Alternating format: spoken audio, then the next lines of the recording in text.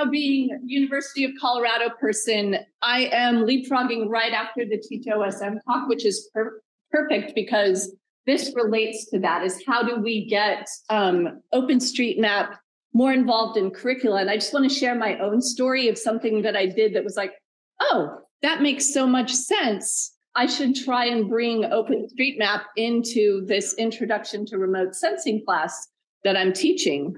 So why am I doing this?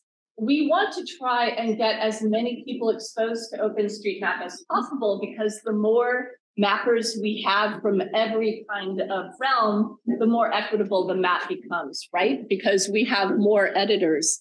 So how do we motivate entrance into this space? Because not everyone is going to self-motivate to do mapping and say, oh, I want to go to openstreetmap.org and see this welcome message and start mapping. There are other avenues to bring that in. And so I teach a remote sensing class. Most of it is physics of electromagnetic spectrum and what we do to create raster data that ends up being that satellite data that we trace and create data off of.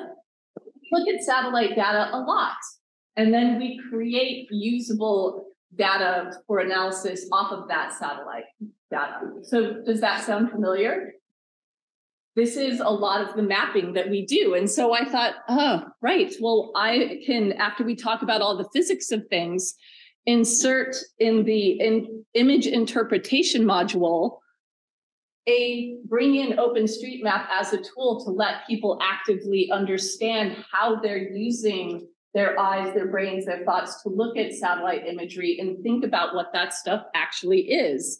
So Mr. Olson here introduced the elements of photographic interpretation back in his day. And these are all the different things that we use intuitively to understand, oh, I'm going to call that a house, I'm going to call that a boat, and label it with our tags and key value pairs in the data. So these elements, when we talk about it in a remote sensing class, you can think about tone, texture, all of these things that help you understand what you're seeing if you map from satellite data. And learning this in remote sensing is important because we're trying to figure out how to take imagery of whatever it is and turn it into usable data. So when you dive into some of these places, if it's a place that's unfamiliar to you, you might not have as good of a plan for doing it as if you're mapping your hometown.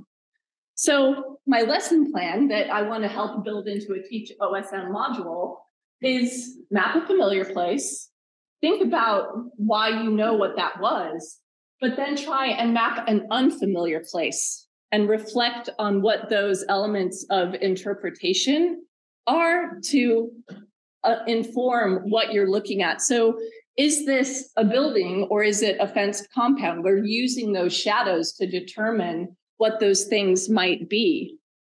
And the last thing I want to mention is that I am so excited about the sandbox potential, because what I'm doing right now is I'll have students map something, they become familiar with OpenStreetMap in their hometown, but then I don't really have the map when they don't understand what the thing is because it's hard. But now with a sandbox, we could potentially build those places, and you give them, 3 different potential areas where they're like, pick one where you might not be familiar with that and go and try and understand what the images, elements of image interpretation are. So that's just a quick thing that can be part of Teach OSM eventually. That's all I got.